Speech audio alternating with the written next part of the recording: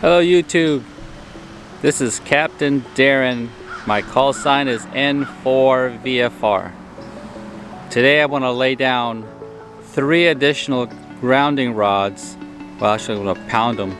I'm going to do it the old-fashioned way, and I'm going to put it in a figure, I don't know, like a box formation around it. The element is right here in the middle, the antenna surrounded with 4 grounding rods. Alright guys, I'm ready to pound. I got my hammer, got my safety goggles, got some gloves. I did a little bit of antenna maintenance. I cleaned the grounding plate, and what I used was Dawn detergent, and I used like a steel wool to sand that down. And there's my nuts and bolts, star washers and washers, lock washers and everything. That's what I'm going to do. Put these grounding rods closer to the plate and attach it to each corner, the 3 corners that's remaining. I am now going to pound the grounding rod.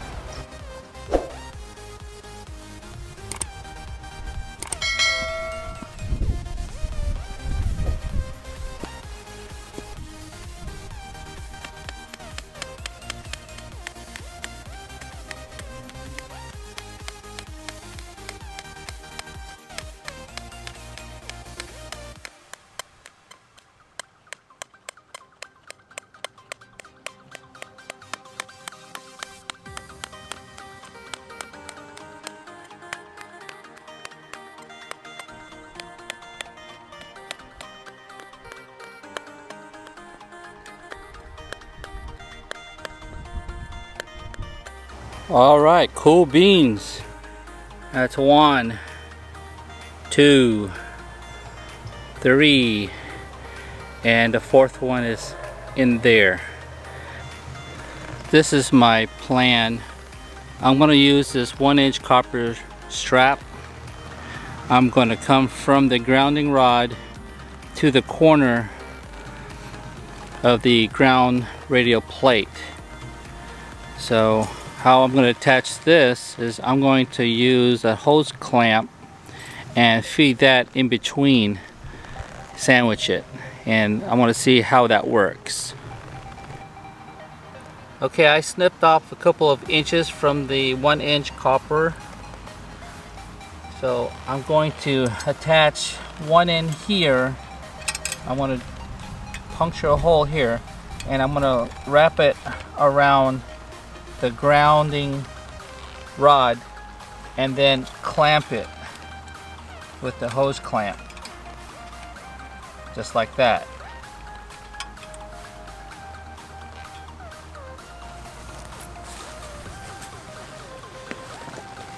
Alright, I gotta make do with the tools that I have, so this is what we're going to do. I have a crescent wrench. I have a mark where I'm going to drill a hole, but I'm not going to actually drill. I'm going to punch a hole with this punch here. Yeah.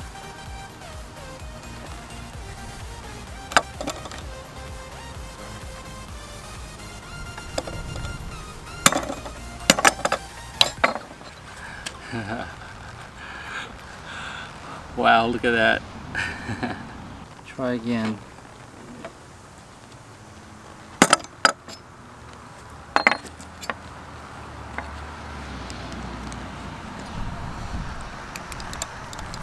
I'm almost through. There we go. Got it through. Alright, good. I'm gonna flatten that out.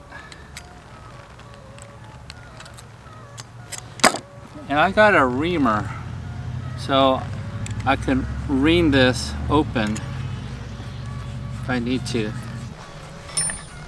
Here's the bolt. I just need to open it up some more.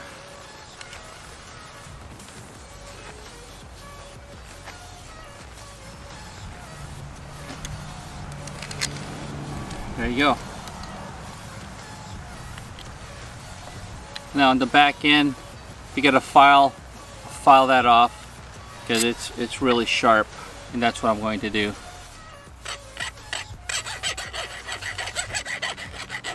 I'm just gonna round off the edges.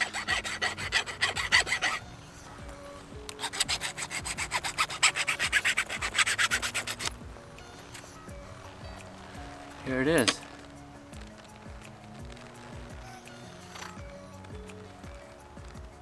I'm going to use this so they have a good connectivity with the grounding rod.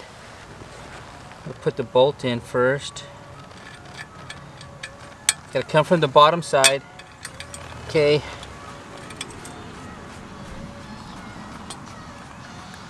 Look at this stuff. Nice stuff, huh? You got the star washer.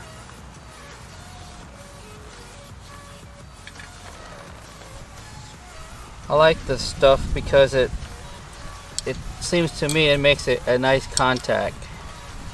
Alright, so now I'm going to put some here.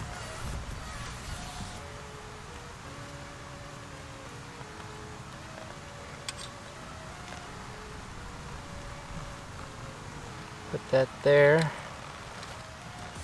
And the flat washer goes.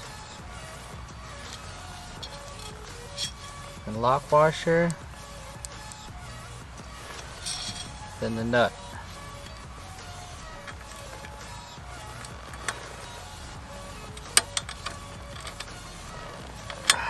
That's nice and snug. I'm going to adjust the copper strap to conform around the grounding rod. Gloves are on because this is sharp.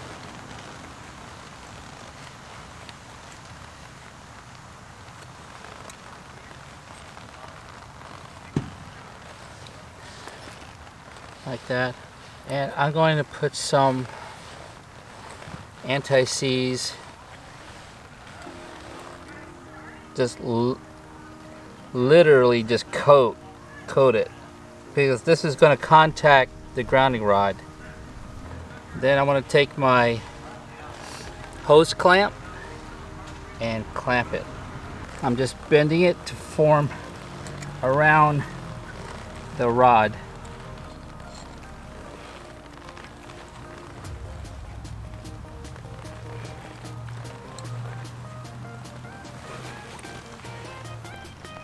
Here's a better look. See how it's formed? I bent it around the rod and it's connected to the grounding radio plate. And finish it off with the hose clamp.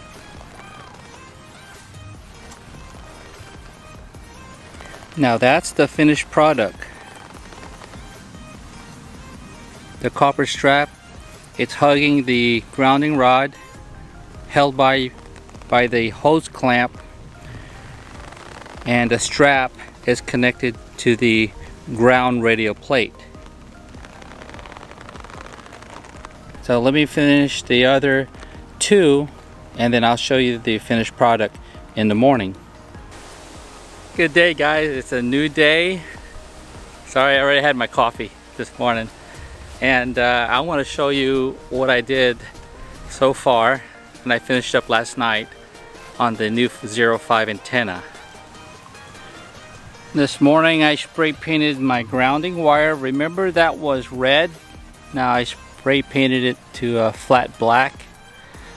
Now here are my copper straps connected to the radio plate. There's the other, and the third one is over there. I'm feeling good this morning.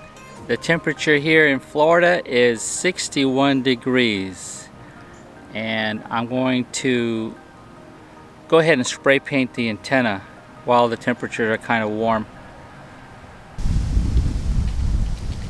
It's windy here in Florida.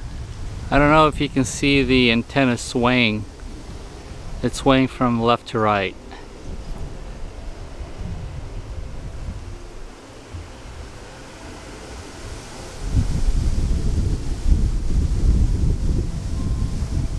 You see it flexing? Not a whole lot. The winds are probably like 10 knots. Alright guys, I'm going to lower the antenna and wish me luck. I hope I don't have any mishaps.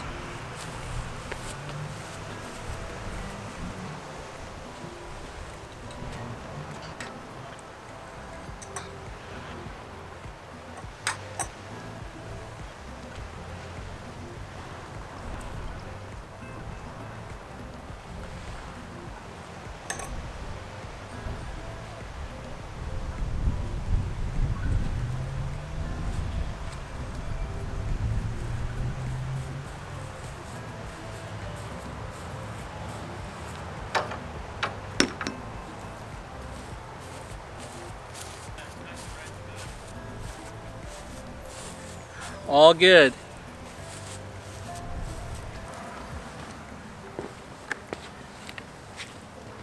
Okay, I just got some Dawn dishwashing soap and a couple scouring pads. I'm going to remove this plate and I'm just going to clean the contacts that's connected to this upright my mast. So let me do that now.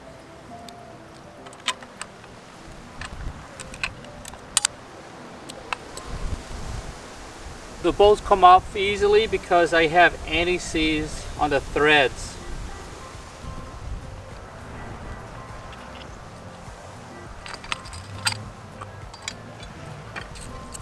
Let me show you some of the corrosion I'm talking about. Right here, take a look at that white film. That's corrosion there. And you can see a little bit of metal right there. So I want to make a better contact with ground and also down here as well at the bottom. So I'm going to clean that up. And where they connect, oh man, it's dirty, the anti-seize.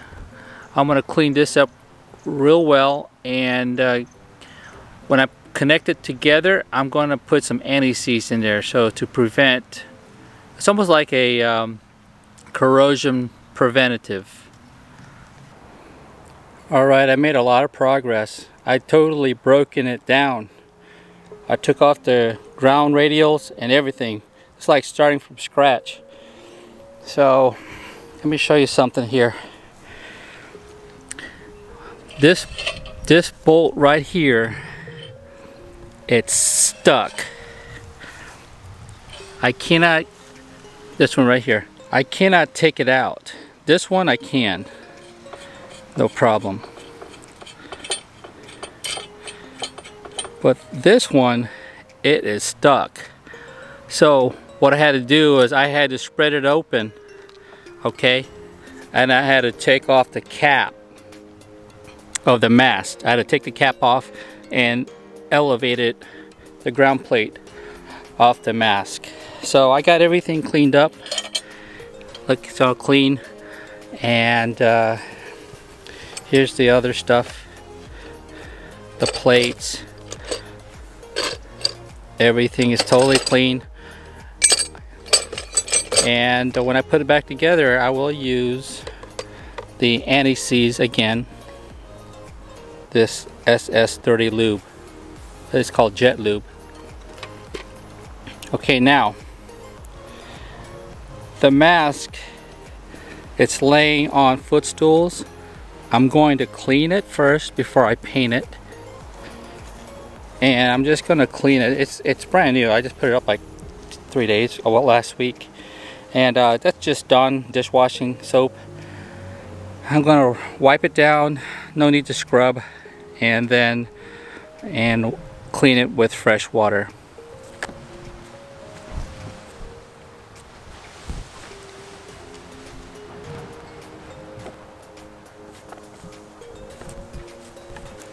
Now I'm going to rinse it with a bucket of warm water.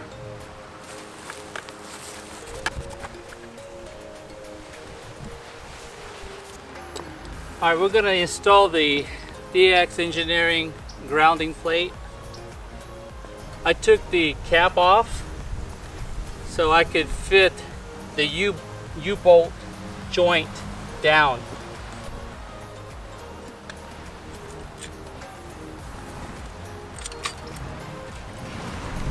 It's about 1.5 to 2 inches above the ground. My ground is uneven, so it's 2 inches here, about 1 inch over here. Alright, we're going to get these U-joints connected, just like that. If it's too big to get in, you just squeeze them a little bit, and they go in easy like that. First, you want to U-bolt around the mast,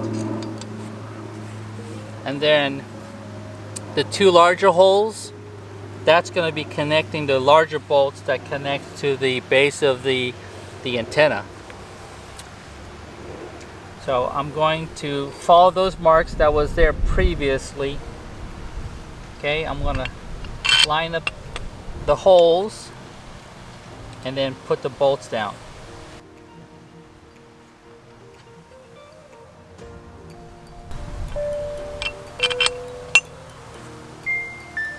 The flight attendants are calling me. I'm not going to tighten it down all the way. I'm just going to make it nice and snug so I can adjust it up or down if I need to. And we're going to do the same thing for the other U-joint. You want these pretty tight, kind of torque down, but not so much torque where you're going to strip the threads. That's fair enough. I gave it some time for the antenna to dry. Now I'm going to spray paint it. What I got here is just a primer. It's a flat gray primer, and I'm going to show you where, if you plan on painting your antenna, I'm going to show you where you need to start to paint. You don't want to paint the whole thing, because if you end up painting the base and then the paint runs all the way up to the element, the rating element, well, you just grounded your antenna and it's gonna destroy your radio and it's not gonna work properly. So I'm gonna show you a few things where not to paint. Looking at your antenna, you see this hole? That's a drain hole, so water doesn't accumulate inside the tube. You want to avoid clogging that and inspect your antenna periodically to make sure that that's not clogged. This is an insulation here that separates your radiating element from the ground portion of the element. So if you're spray painting it, I recommend you spray painting like from this point above the drain hole on up the element. Always know which direction the wind is blowing.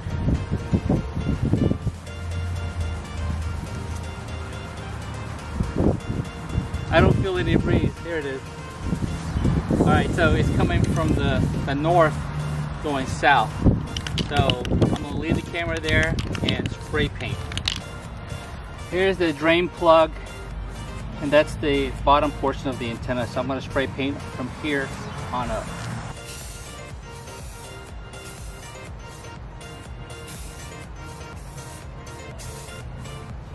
We have the antenna resting on the stool. I'm not going to paint those areas yet. I'm going to wait until I get the antenna complete and then adjust the stool, and then we'll paint that section.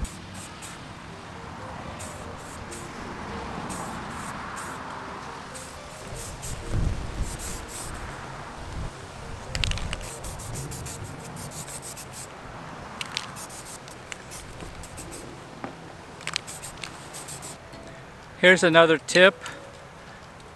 Because I'm going to spray paint it camouflage, it's okay to not make it all even, because I'm going to use some gray, I'm going to use some green and some black.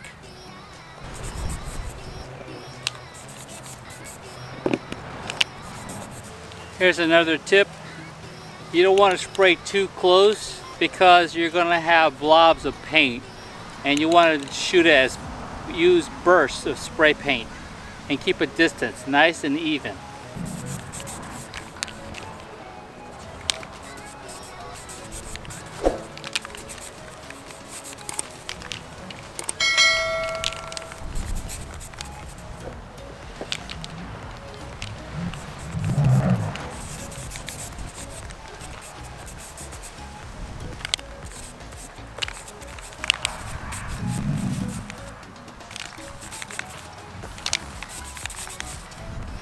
Alright, I'm going to let that dry for about 15 minutes and then I'm going to move the stools to a different place and then paint the areas where the stools were previously positioned.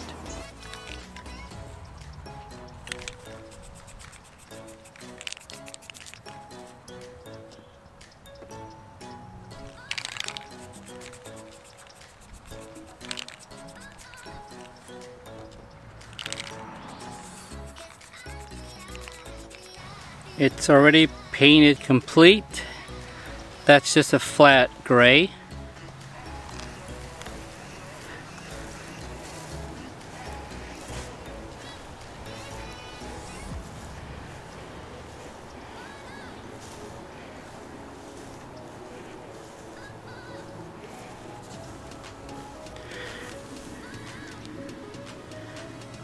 So next, I'm going to mix some colors and I got some camouflage, looks like a flat black, and then we have this one here, camouflage. It's non-reflective and it's also flat and it's like olive drab.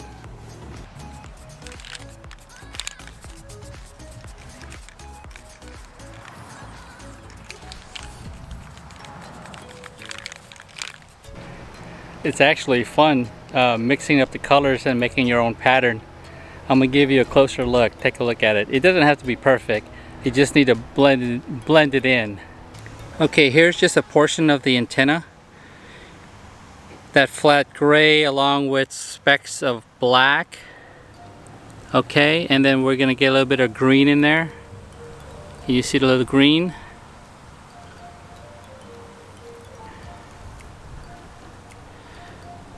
So let me finish the antenna and I'll show you the finished product.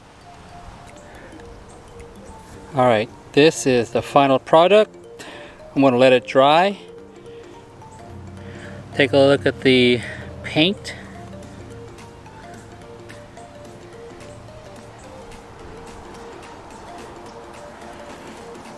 It's camouflage with flat gray, flat black, and olive drab. All flat paint. You don't want it to be reflective if you want to be hiding your vertical antenna. And when it's standing upright, the antenna will blend with the trees in the background. I'm going to assemble these grounding, the grounding rods to the plate. I think the easiest way is to put this copper underneath like that, and I'm going to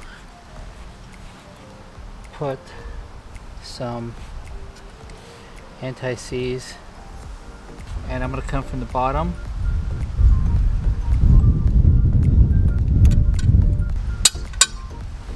There we go. The ground radials.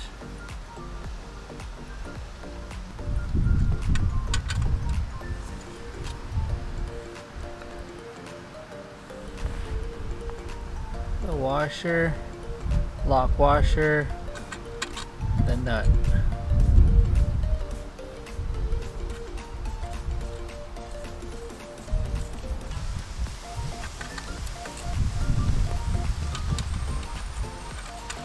It's time for me to put all these ground radials back into place.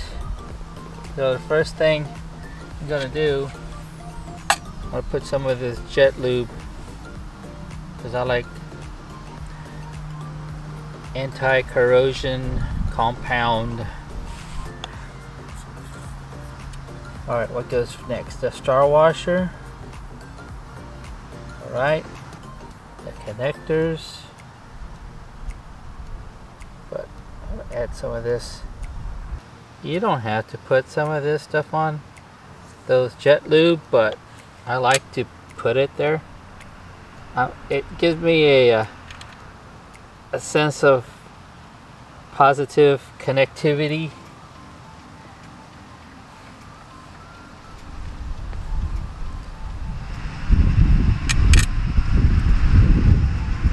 Lock washer.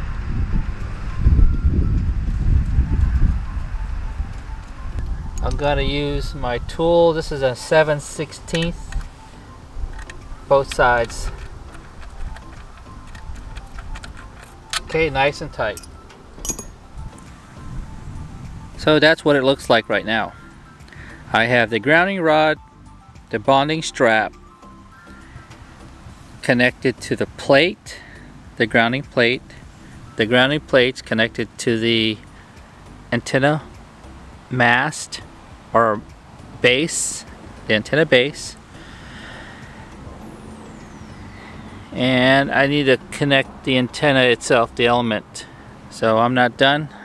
So let me finish all these ground radials. Good morning. Day 3 here in Atlantic Beach, Florida. And actually I finished my antenna last night after sunset. What I had to do was I had to finish up putting all the 27 feet ground radials to the grounding plate. So to summarize this video, I've installed the 3 additional grounding rods. I broke down my antenna, cleaned up all the corrosion, and also spray painted the antenna element. So here's the final product. Here's the base of the 05. If you look closely there, I've added the grounding rods with the 1-inch copper bonding.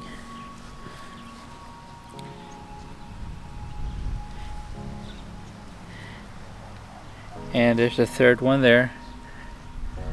Inside that access panel is the 4th grounding rod. The antenna is spray painted with flat gray, black, and also like a dark green, and it's all flat spray paint. Wow, that was a long 2 days with hardly any food or breaks. Well, I got the antenna to the way I want it right now. 4 grounding rods, spray painted the antenna element. The next step is I want to add 43 feet ground radials. So I'd like to thank you guys for watching. If you like my content, please give me a like. For those that haven't subscribed yet, please consider to subscribe. It motivates me to make more amateur radio videos for you guys on my current setups, my updates that I have here. I have 2 locations. One is in South Texas, the other one is here in Jacksonville, Florida. But this is my main radio station here in Jacksonville. My name is Captain Darren. My call sign is N4VFR. Hang on, let me have a sip of coffee. Until next time, have a great day.